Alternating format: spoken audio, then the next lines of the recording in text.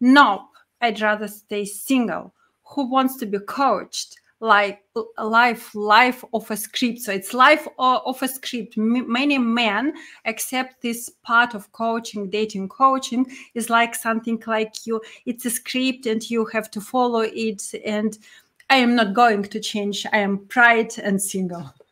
Okay, I have the same response, the same one with the first guy. If you want to be single, go ahead. I'm not trying to force you to be single. I'm talking to the guys that want to actually date and have a relationship or meet women. That's fine. If you don't want to, if you'd rather stay single, then go ahead. And here's the thing: if I'm like a sports coach, let's say, and a guy comes up to me and says, I don't want to learn how to like defend myself at basketball. I don't want to learn how to dribble. I just want to play basketball. By all means, go play basketball and get your ass handed to you. Go ahead. Go ahead. Never, ever get better at your field. That's fine. Have fun. How about it?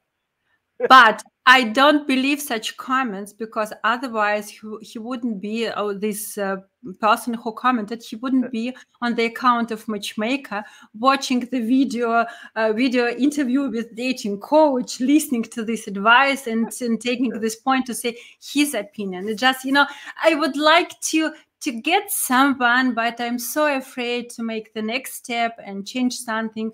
And, so I better say no. That's a very powerful observation, and I agree with you with that. It's a fear. It's a fear of, oh, I'm going to be fake, and she's not going to like me for me if I want to be myself. And I do understand to a degree of that perspective, but understand something. If yourself is insecure, if yourself is unattractive, do you really want that to be yourself? The beautiful thing about human beings is that we can change who we are by doing work and putting in effort.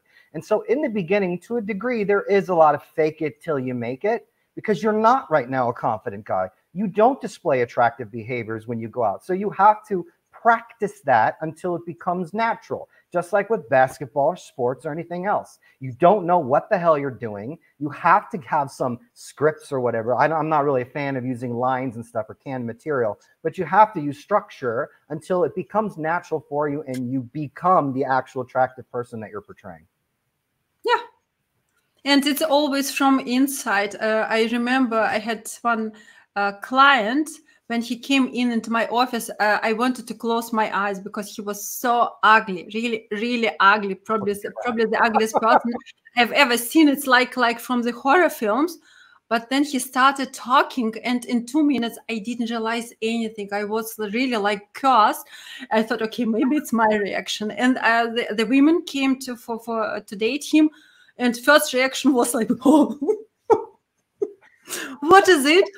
But after really a couple of minutes conversation with him, you didn't notice anything because it was so much from inside. I don't know, did he train it or maybe it was natural, but it was probably the most attractive personality ever, because it was absolutely compensation to his absolutely ugly face. I like that you're using the example like that.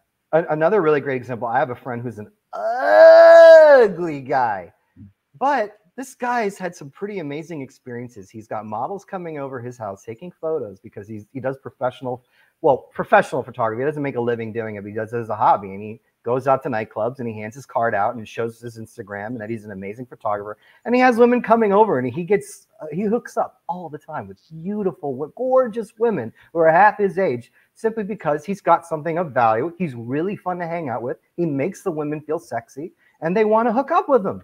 They would never hook up with him at a nightclub just seeing him like from face to face, or probably want to go with that dull personality, good looking guy. But he's got the game to follow through with that once he gets into the house and starts taking pictures. So yeah, everybody's got their angle, man. Yes, because taking pictures is something like, not I'm trying to flirt with you. I just want to take a picture of you. And you start conversation, you have something to talk about. And suddenly you realize this man is really interesting. Well, understand something, though. It's not like, oh, it's just about pictures. He flirts with them like crazy as he's getting their number and talking about doing the photography and stuff.